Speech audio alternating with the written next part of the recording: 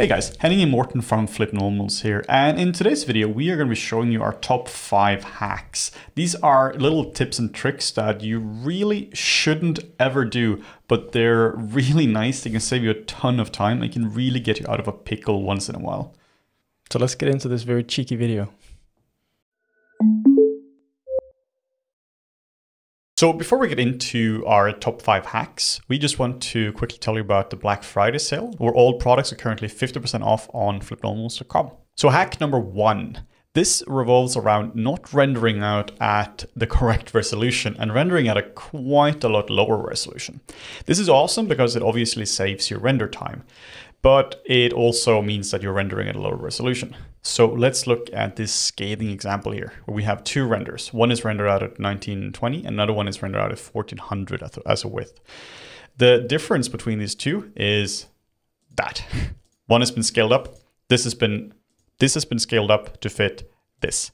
And with the YouTube compression, I am certain you can't see anything. This is why when you see 12-year-olds having console debates online about resolution and downscaling, 900p versus 1080p, it literally doesn't make a difference. You can get away with quite low resolutions and just scaling them up, especially when things are in motion.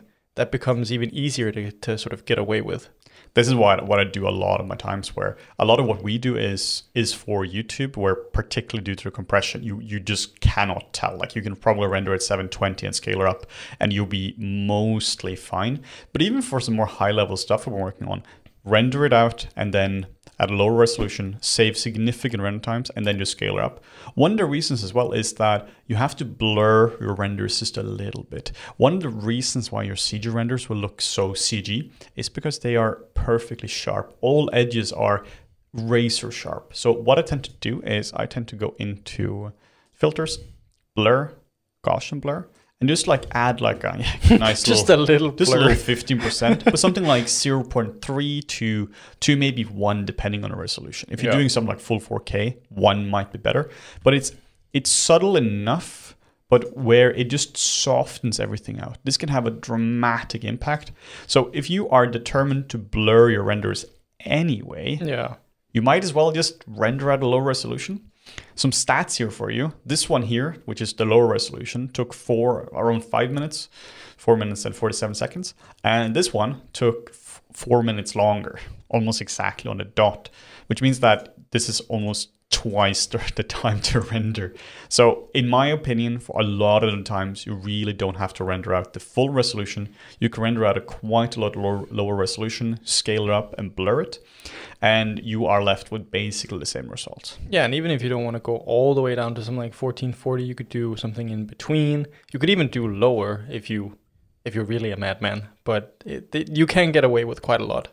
So the disadvantage of this is obviously that you're rendering at a lower resolution, which could lead to issues as well. For instance, if you're using a lot of a heavy photographic reference and you're projecting a lot of very accurate data onto your models, you might start to see some issues here and there. But in general, I find that it works really well. Particularly, like Morten said, with motion, you cannot tell the difference. Hack number 2, do stuff in post. This is the catchy phrase everyone in VFX uses all the time as a joke, but not really as a joke. No, and this is something we've talked about in many videos before, enhancing your renders and sort of leaving the last part, the last final touches to the very end. It really can help you to just improve some things here and there, add some little pores, just add a little bit of it.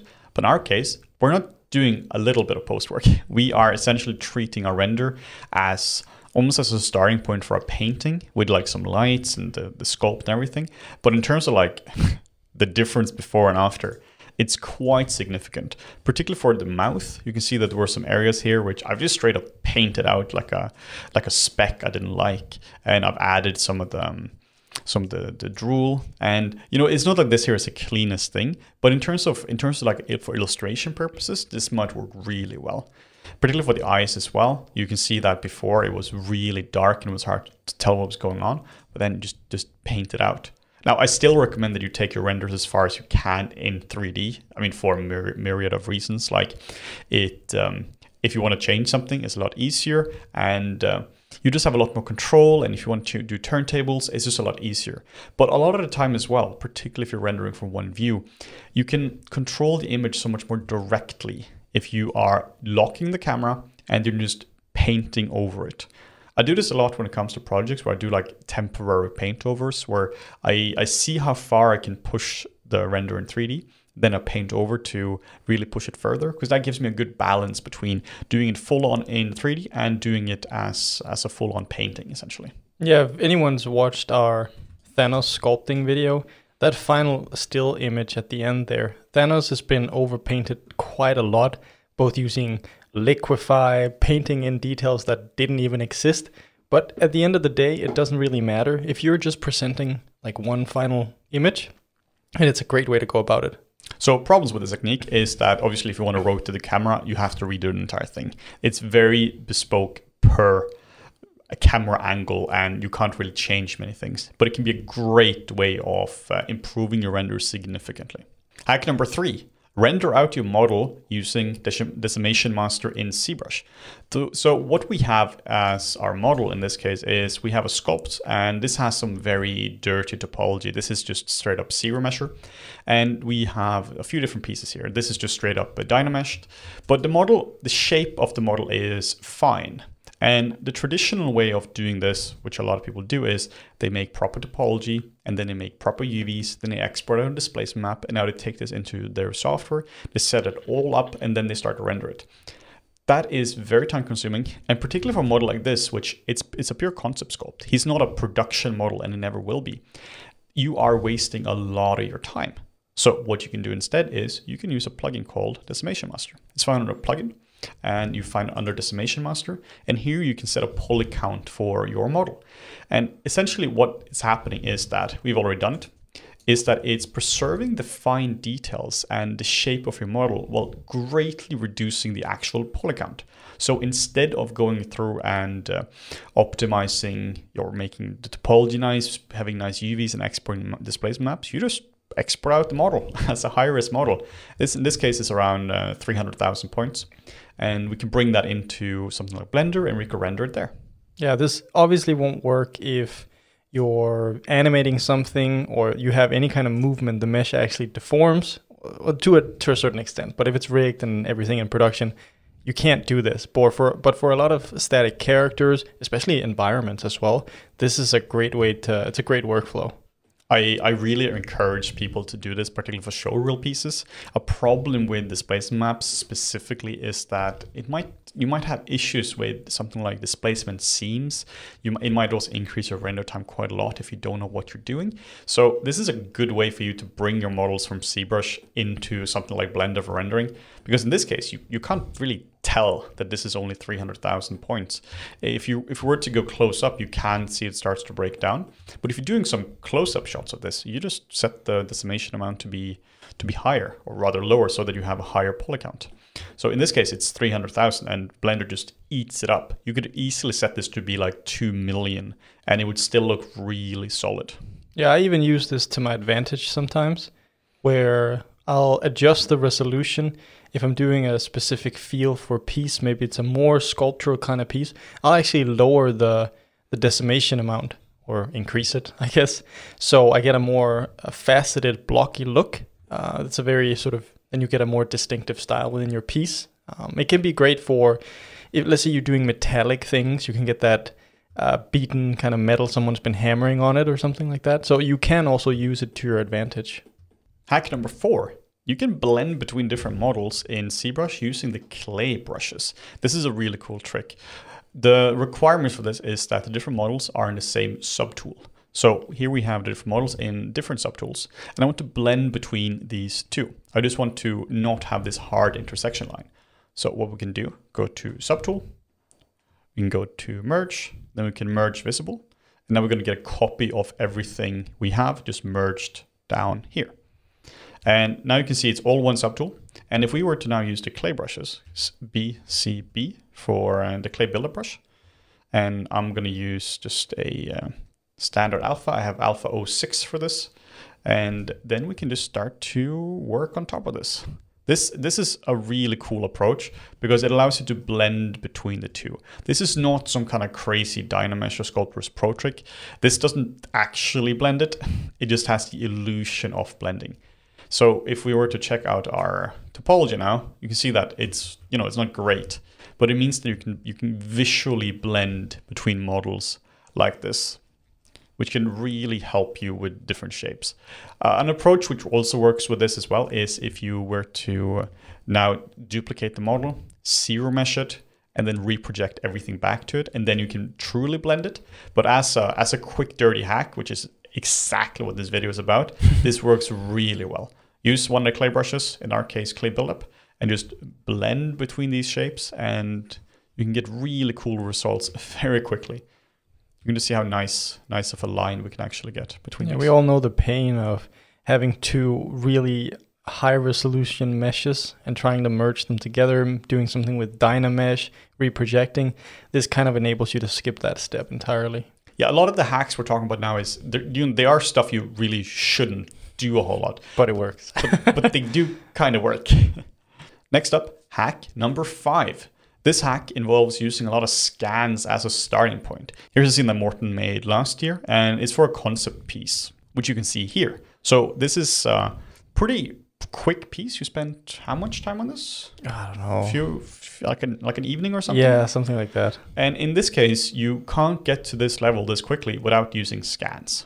Unless you're like some kind of painting savant. Unless you're like that. So what's cool is that you can go to different websites and you can get these scans right away. The cool thing is that these are really high quality scans, often straight up out of museums. They might be missing heads and all of that. So they feel very authentic to what you're trying to do if you are trying to do something like this. Yeah, you can see that secondary gate up at the top there. We're just sort of kit bashing scans together just to get the exact feeling we're after. But this is all about hacks. So this was half out of frame and it's kind of dark. And we're just sort of putting things in place that would catch reflections in a certain way that I was looking for. You can find some of these scans on sites like myminifactory.com. You can also find them on 3dscans.com. And you can also find a lot on Sketchfab as well. A lot of these have... they have licenses which allows you to use them for basically anything. The cool thing about this is that you can download something like the Hellenistic prince in this case, and you can start sculpting on top of this right away.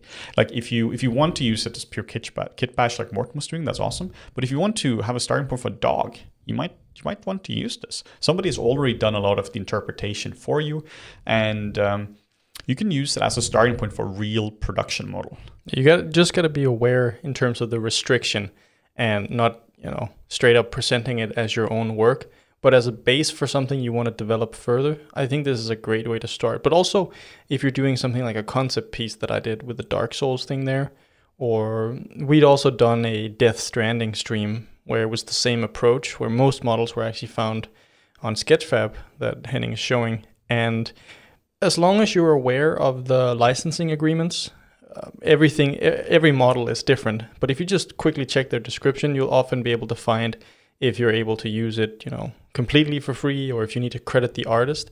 There's a lot of variety out there that you can get for free. So why is this a hack? Because using a scan is a totally legit way of working. Like there's nothing particularly hacky about this. Well, the reason we're including this because the second part is you really shouldn't necessarily use this. And the reason is because if you are relying on scans in order to make your concept pieces, if for environment sculpting or for character art, and you need an actual character like this and put some wings on him or something like that, then you are in a lot of trouble the moment you don't have a scan. I really recommend that when you're early on in your career, that you don't necessarily use scans, at least not as a replacement for learning proper figure sculpting.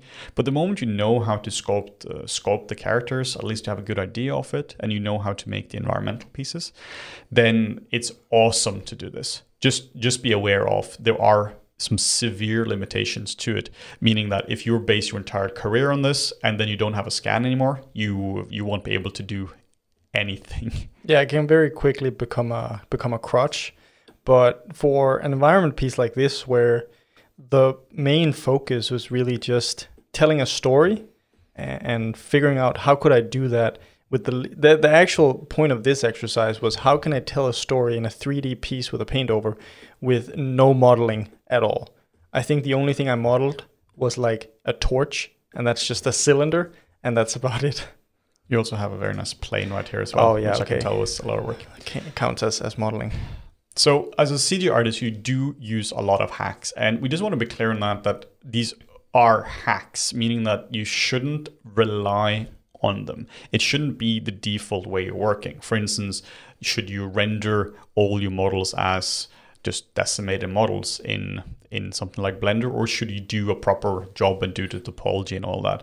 Well, it depends on what you're doing. But if you want to do anything like proper modeling, you really should learn how to do it properly first, and then you can start to optimize your workflow. Because while they might seem really useful, there was also like a curse attached with using a lot of these hacks, particularly something like just decimating your models and working based on one specific camera. But yeah, I really hope you liked this video. Just a quick reminder that, again, our Black Friday sale is very much ongoing with 50% off everything. And if you have any cool requests for videos, let us know in the comments. And thank you so much for watching, and click the little button to subscribe and to be notified every time we put out a new video.